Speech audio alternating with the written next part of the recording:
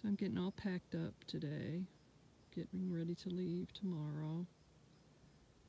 This has been my home for the last 10 days. It's been peaceful and relaxing, and really hate to leave, but I have to move on. But I do plan to be back here in the fall.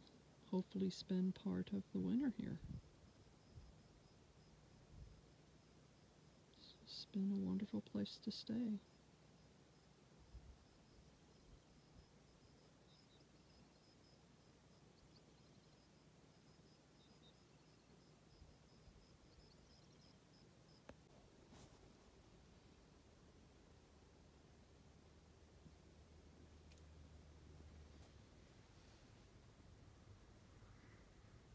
So what is it with you two?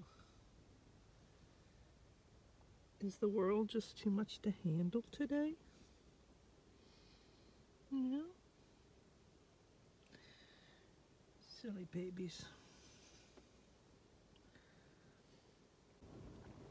Hello everyone. I hope you guys are doing great. Hey, I have not been on in a while, and the reason for that is I have done absolutely nothing in this past week. Nothing. I haven't even left the Scamp.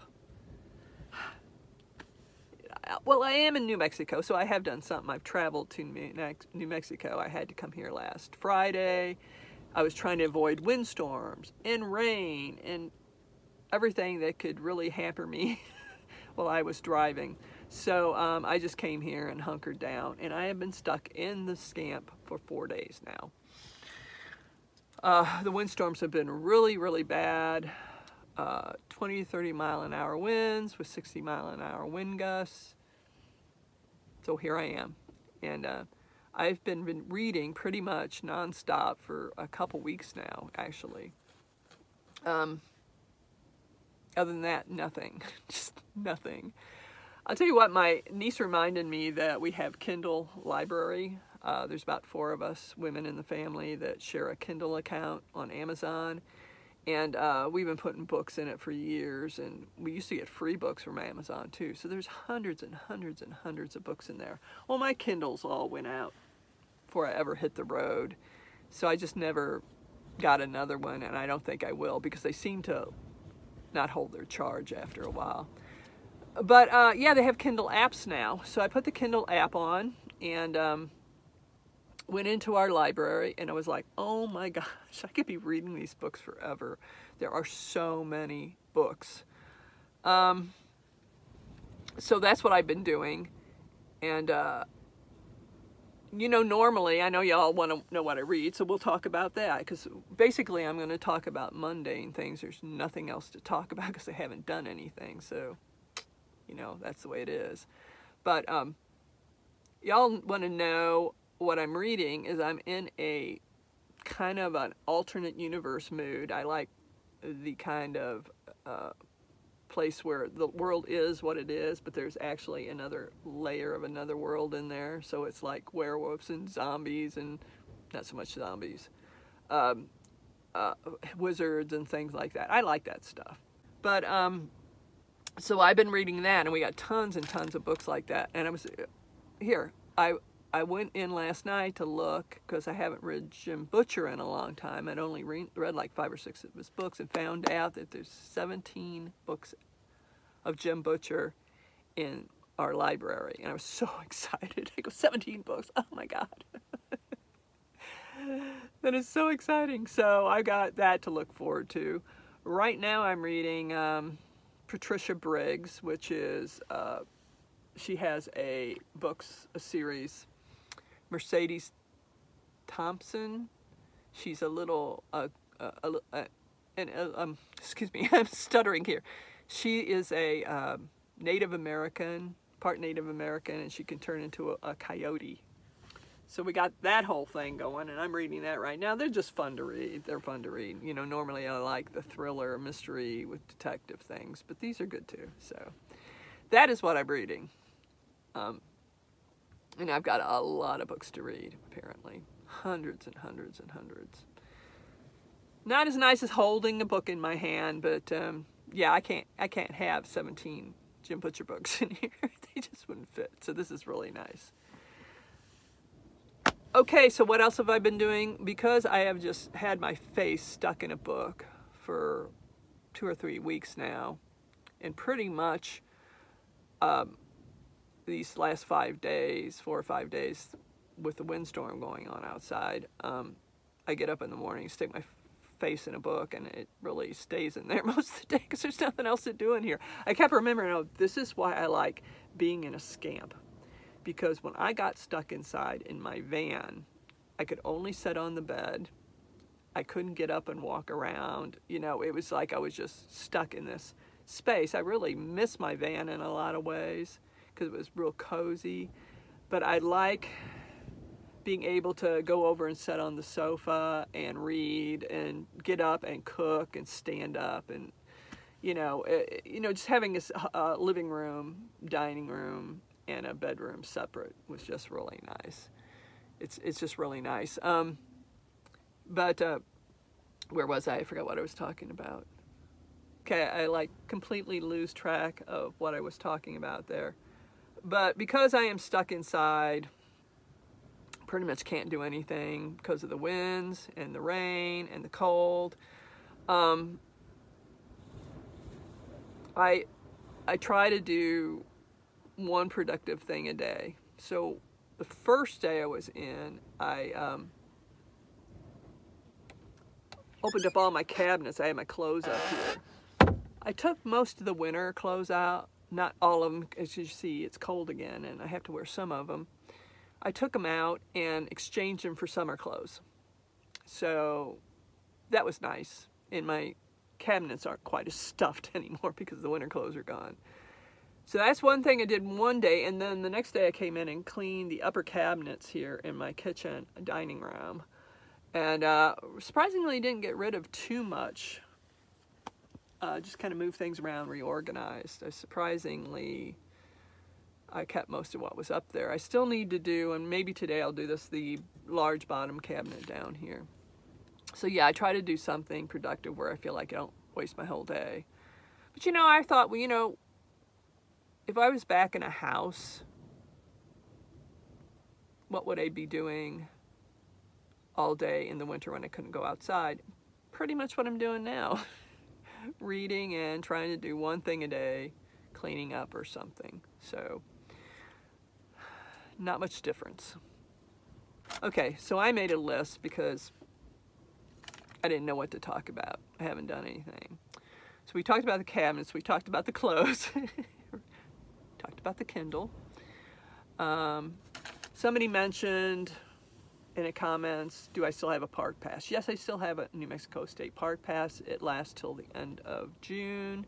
I've been told by a couple of camp hosts to get another one because they supposedly will honor it next year. As long as I do this before July 1st, when they get rid of the passes and raise the rates, if I have a park pass, they still have to honor it. So they say. We'll see. We'll see what happens. From what I understand, from what I read online, there's been a hold put on all of this. They've had a lot of people write in, complain, and I think some politicians even might have got involved, so that could screw everything up for them. I don't know.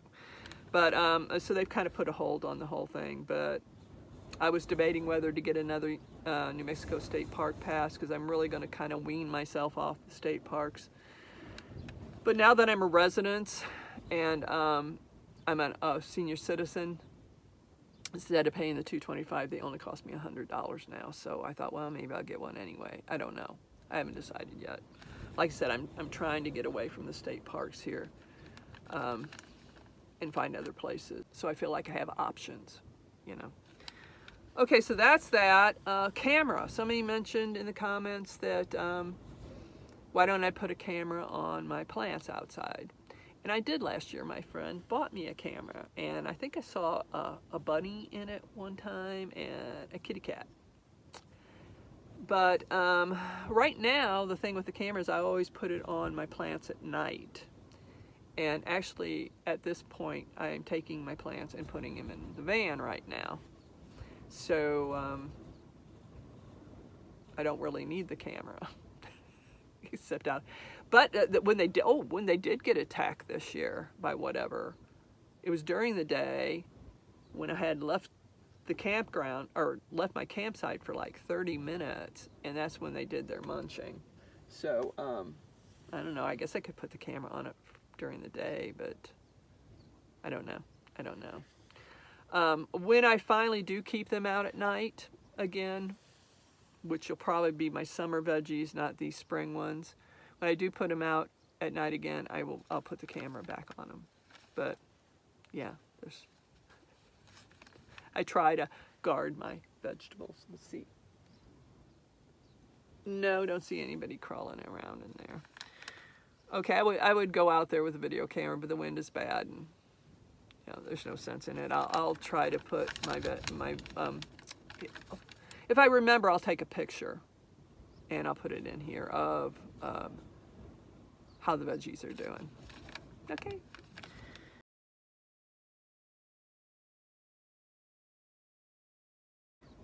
Okay, so that is about it. I think I pretty much talked about everything there is to talk about.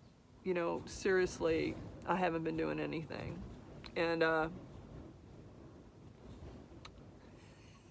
nothing to say.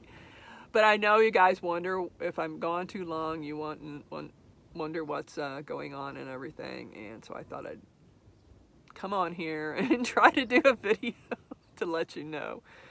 Hopefully things will warm up and I can get back out and about, but I can't even video where I am because it's just too windy outside to go out there. I'm leaving here tomorrow. Did I say that before? I don't know. And I'm going to another spot. And I will say I do miss, at the beginning of this video, you saw the BLM land I stayed at. And I know you all wanted to see more of it, but I can't show it to you. And I thought about it, but I'm not going to. It's one thing, I'm going to go back there next year. Probably spend a couple months over there. So it's one thing to say I'm going in this general area when I'm staying at state parks where there's a lot of people and there's camp hosts, or when I'm up in the mountains, the general area, I generally stay up there. It's one thing to say that. But when I'm out in the middle of nowhere, there's nothing around me and no people around me, and I'm literally off-road, I don't want people to come and find me. I don't want you people to know where I am, okay? I mean, it's weird, but it's dangerous. It really is. So I pretty much did some video, and I thought it best not to show it because there were landmarks there. I know Maddie Van Halen, I was just watching his video yesterday, and he was talking about that, and I'd already decided not to show a few things about that land I was at, and he was talking about it because he's got a bigger channel than I am, and I guess people really, they get a little scary, and I haven't had that happen yet. Everybody I've met at the parks or anywhere, I met a lady in Walmart that came up to me, and she recognized she watched my channel. I was like, that's so cool. Everything's been really nice, and yeah, I think it's best we just, because I want to go there next year and spend a lot of time, and it is in the middle of nowhere. I think it's best that I don't talk about it, so I'm sorry. But it was heaven on earth. It really was. Like I said, when you're in a state parks or I never tell anybody when I'm at a place, but you get a general idea. In the summertime where I am, I'm with tons of people, they're within, several feet of me, and yeah, so it's not quite as scary as when I'm out in the middle of nowhere, off some road somewhere. Okay, so that was what I showed you. It was absolutely beautiful. I love the place. I hope it's like that next year when I get there. I actually talked to a fellow that was there. He had been there since December, and the other 4 or 5 trailers that were there had been there also most of the winter. And they said, when I was there, was with most they saw people there, because it wasn't exactly BLM land. I didn't tell you that. I thought it was where I was headed, but apparently I I turned off way before I was supposed to because I saw some trailers and I was in a whole different area. And that's why I don't want to tell anybody where it is, because it's kind of quiet there. They said it doesn't get real crowded or anything, so we want to keep that secret. Okay, I've said all I can. I'm sorry, there's just nothing to talk about. There's just nothing to talk about. So hopefully I will be able to do some things once the weather calms down a bit. Well, I'm just going to let you go. I hope you all are doing well, and I'll talk to you again soon. Bye-bye.